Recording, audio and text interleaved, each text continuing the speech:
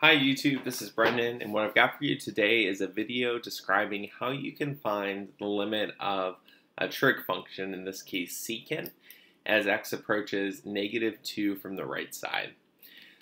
So when dealing with trig functions, you really want to stick to the ones that you're already familiar with. If you've taken pre-calc, you're probably very familiar with sine, cosine, and tangent. Probably a little less familiar with cotangent, cosecant, and secant. So the way that I'm going to choose to evaluate this is I don't want to think of this as secant, but rather I'm going to treat this as the limit as x approaches -pi/2 from the right of 1 over cosine of x.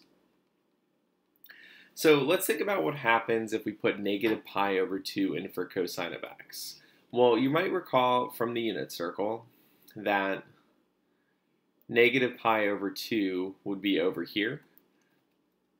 +pi/2 would be over here. So we choose to go counterclockwise if we're dealing with the positive direction, and we go counterclockwise when we're dealing with the negative direction. So what I'm looking for is the value of cosine, where x is pi/2. And we remember that our cosine function is essentially our x coordinate on the unit circle. So when we're right here at -pi/2, our x coordinate is 0. So -pi/2 is equal to 0. Alright, so we have 1 over 0, which is undefined. So it's either going to be infinity or it might be negative infinity, but we have to figure out which one it is. Well, as I'm approaching -pi/2 coming from the right, I'm coming in this way. So let's look at what happens to our x values as we move along the unit circle in this direction and as we get closer and closer to this value. So when we're all the way at 0, our x coordinate is 1. When we're at -pi/6, our x coordinate is going to be positive √3/2. At pi/4, it's going to be √2/2. At pi/3, -pi/3, it's going to be 1/2.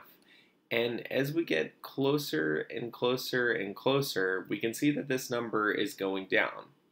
We're going from √3/2 to √2/2 to 1/2.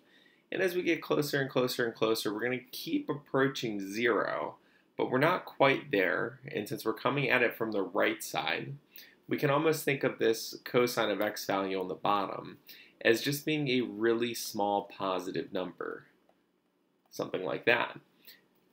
And this goes on forever as you get closer and closer to -pi/2 coming from the right. You just keep adding more and more zeros. But what we can see is that 1 over a very, very, very small positive number is going to equal infinity. So that's one way to look at it. Another way to look at it would actually be the secant graph. And if you remember how to graph secant functions, or if you don't remember how to do it, a good thing to remember is how to graph the cosine function. So in green here, I'm going to do the cosine function. It looks something like this. And then it also goes in this direction. So on and so forth, continues onward in both directions. Now, since secant is 1 over cosine, the secant graph is going to be undefined, where cosine is 0. So we're going to have vertical asymptotes at that point. And I'm not going to draw all these, but maybe just one more.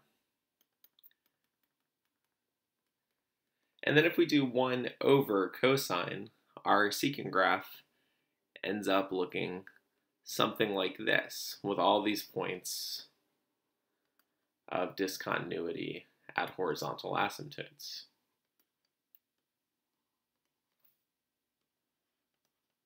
And this would just kind of continue in both directions.